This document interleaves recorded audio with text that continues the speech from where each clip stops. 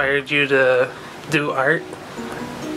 I liked to draw from the time I was very little, but I especially liked clay, funny enough.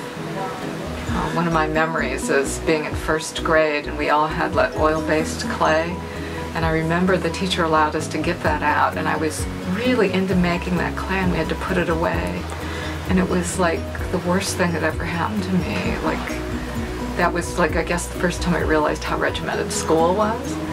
But I loved clay. I loved making things. Who's your favorite artist and why? At what age? I think when I was your age. How old are you, Ken? I'm 28. 28. Well, by the time I was 28, I really liked photographers, and I was interested in Paul Strand. I have to say I'm still very much a fan of Paul Strand's photography. But as far as painters, I have to admit that I really liked Impressionists like Degas and Renoir, and who else did I really like? Actually, I think Manet and Monet, that whole Impressionist, Post-Impressionist school. I like the colors, the freedom, actually, and later when I studied photography, I realized that photography had a big influence on that group of artists because they were able to paint and not feel like they had to be so representational. They could express with color and shape, and the way Degas used he looked through a camera and composed some of his paintings so that the dancers would be off to the edge of the frame. I was very interested in that. But when I was your age, that was my sort of like, oh, this connects with the art that I love, to study photography. Do you have any pieces you're working on lately? Well, as you know, because you've had me in class, I also do video. And I recently did a video that was, I got Nick Vanderwood to sing Imagine for me, which is the John Lennon song, Imagine There's No Heaven, right? We all live together. Accidentally, I was putting that together in QuickTime, and all of a sudden his voice went, and it's like the Imagine, like, and I thought, oh, that's kind of interesting. So I overlaid it with photos of young, mostly black men who had been killed by the police, and some were women, actually. Do you get to go travel the world, and what's your favorite area? Of the world? Yeah. Well, there are lots of places that I've gone. I haven't gone to Asia, for instance, so I don't think I'm very well traveled. But of the places that I have traveled out of the United States, I actually enjoyed Liverpool, England very much. It seemed like England, but it was very American as well. So I fit in very well in Liverpool. I felt very at home in Liverpool. I was there for maybe 5 days or 6 days.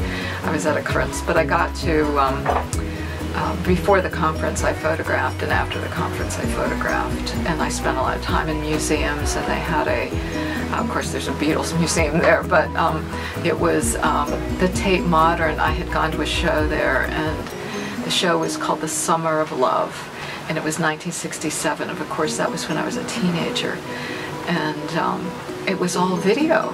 And I thought, man, I can do those psychedelic videos, So I kind of got interested in video. So that was, what, 2005, maybe I was in Liverpool.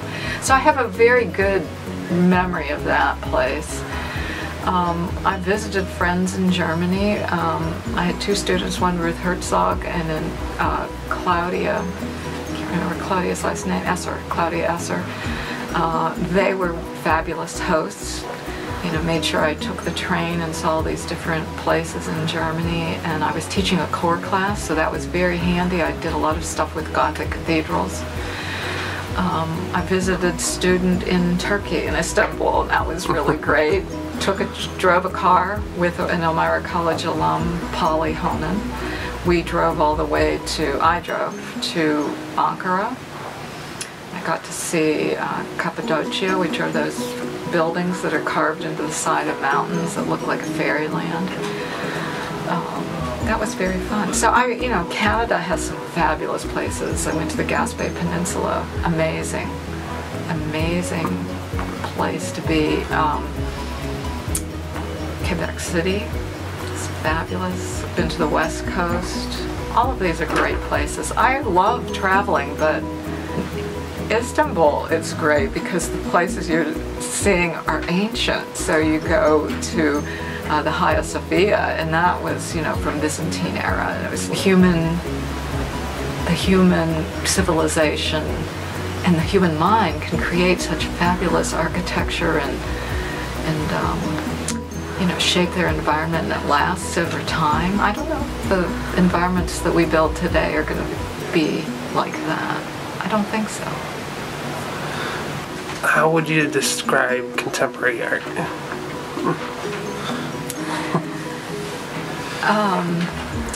I think we live at a very interesting time, and I would consider the times we live a postmodern time.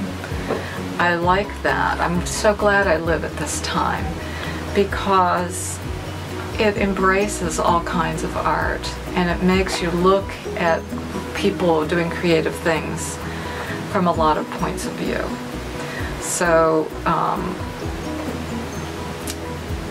I feel like the area of anthropology has taught us that we always see the world with a bias, and that bias has to do with how we were raised, the country we were raised in, the language we speak, and we tended to think that, oh well, we can look at art from any culture and we understand what that art is because art just speaks without language and doesn't need to be explained. But that's so not true, and that's why I love the times now, because we are so able to know the world instantly. I mean, I could go on the internet right now and find out what's happening in Tokyo or South Africa, you name the place. I could find something that's going on, but I don't really see it. I see it through my vision, which is an white American woman, older American woman. So I might think I understand the art that's out there, contemporary art, meaning any art that's being created right now. But I think what the postmodern world is saying to me is, yeah, you can look at that art, but you got to remember that you are putting your own personal biases on that. I teach a class called Mashups, and I love the idea of taking something from one culture and sort of collaging it onto another culture and seeing what happens, or just studying the Dada movement, where Marcel Duchamp took a urinal and put it on a pedestal, and then people had to come in and look at that and be shocked by it. And I just like art that makes you think. And there's a lot of contemporary art out there that I think is just pretty, and there's nothing wrong with that. There's some contemporary art that's out there to shock you, and that is okay. But the best, I think, is art that makes you think, that makes you sort of see those biases that I was talking about already, like earlier, about how I feel about myself. I just was reading in the New York Times about David Hammons, who was an African-American artist, and one of the pieces that he did is he put he's got several that are really great. Like, one is that he took a basketball and he dribbled it on a piece of paper, and it's called something like traveling, like in basketball how you're not allowed to travel with the ball, right?